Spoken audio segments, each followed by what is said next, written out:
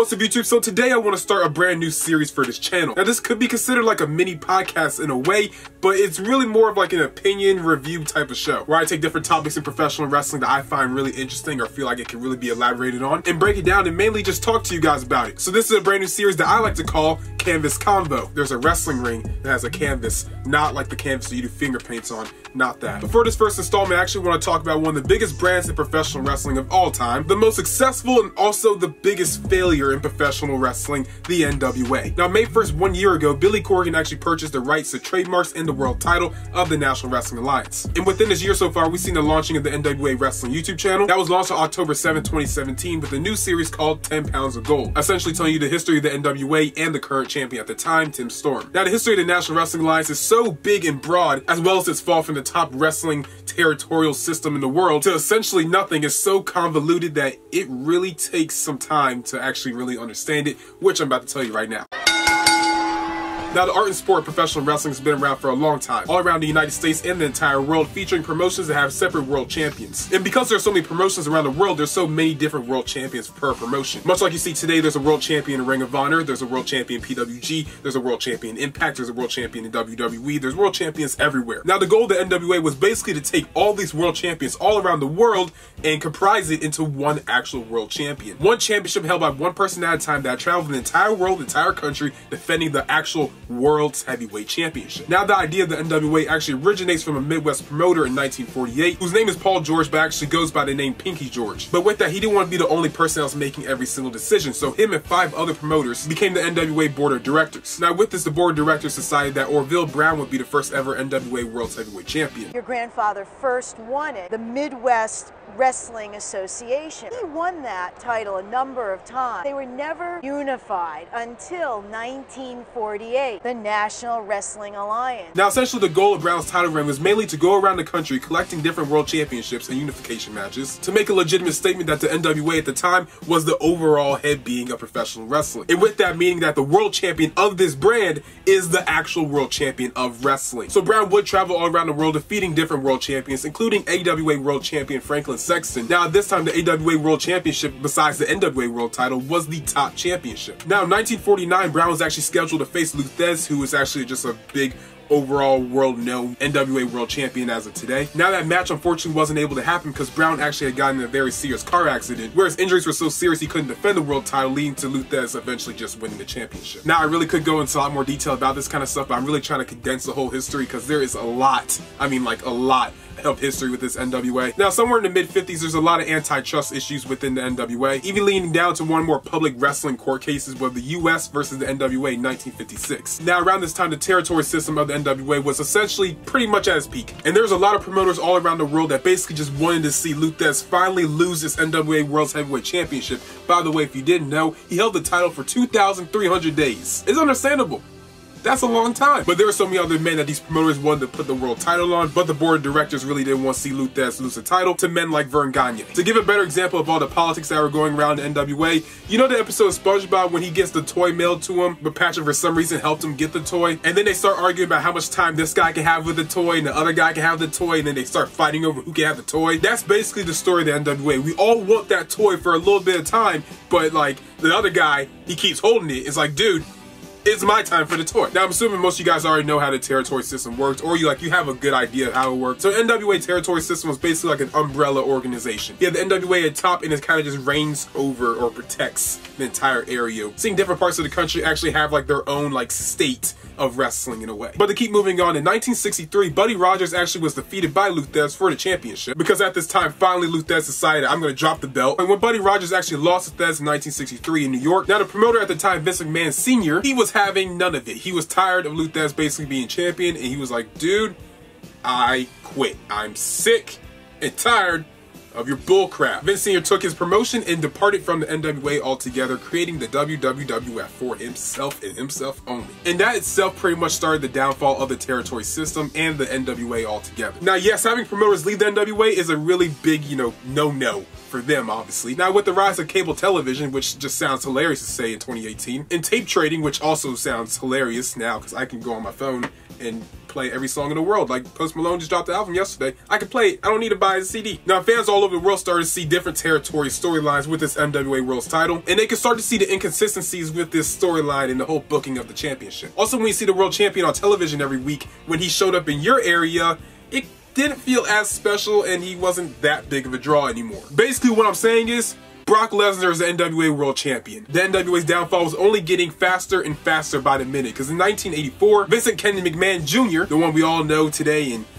somewhat hate at times, but also love him, and also are confused. Why is he so freaking buff? He actually bought Georgia Championship Wrestling, which is one more big and, prestigious promotions in the entire country. During this mid-1980s timestamp, New Japan Pro Wrestling, All Japan Pro Wrestling, and EMPL down in Mexico also decided to lead the NWA, which really took away from the international fans. And they got hit with another really big blow in 1993 when Jim Crockett Promotions actually left the NWA, aka WCW, which at that point they pretty much lost all of their big players in this whole territory system. And they didn't just lose them, they now have to compete against them. I didn't even mention ECW when Shane Douglas actually won the title and then threw it on the ground and said this company died 7 years ago. And they can all kiss my ass. I am not the man who accepts a torch to be handed down to me from an organization that died, R.I.P., 7 years ago. Kinda just nailed the coffin on that one, buddy. Now, around this time, NWA was pretty much any other wrestling promotion in the world. Even merging with an upstart company like TNA in the early 2000s really didn't help them because they got a little petty with their stuff. Basically trying to control all the bookings and whatnot. And TNA was like,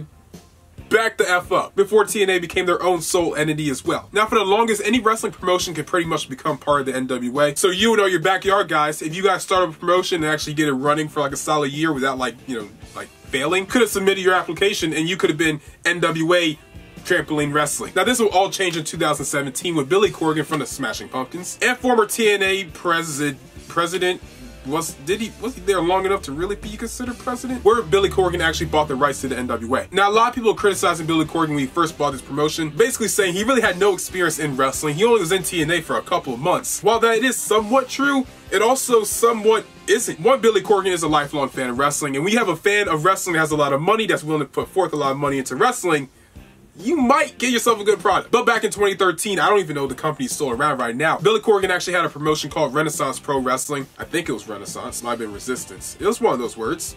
Look it up. That promotion was held out in Chicago, and I think AMC was the people that were making the show. They were actually filming a reality show at the time called Untitled Billy Corgan's Pro Wrestling Project. So while, yeah, he is just a rock star that has some money, he has dipped his toes in the world of wrestling, so you gotta give the guy some credit. So if you've seen this guy's face before, but you really don't know where he is, and you just didn't hear me like 30 seconds ago, I said he was the president of TNA. So essentially, Billy Corgan put up forth a lot of money, like I believe it was $1 million, into TNA, and eventually he actually had so much power because he gave them so much freaking money, he pretty much made the president of Impact Wrestling, TNA, GFW, whatever it's called. But as he started to gain a lot more power, people started to realize, oh my god, he's actually gaining a lot of power, and they cut him down real quick. TNA executives and all these kind of people, they basically just ran him out of the company, and there was a big lawsuit. Now, as I said at the start of the video, Billy Corgan bought the trademark, the world title, and the brand of the NWA. Now, he bought on May 1st, 2017, but really didn't do anything with it until October 7th. Now, this is mainly what the whole video is about. Is the NWA slowly on a rise again? To answer that is yes and no. It all depends on what you mean by on a rise once again. This is pretty much how upstart wrestling promotion starts. I won't use the name, but actually I went to a promotion like last year. They had their first ever show, and as of recording this, they're no longer around and haven't been around in a couple of months. But the minute you start this promotion, you're so fixated on making sure you have this roster, look at big venue, something that really can't even hold of the crowd that you're probably gonna get. And because you have the right people in charge, you're working on that TV deal that you'll probably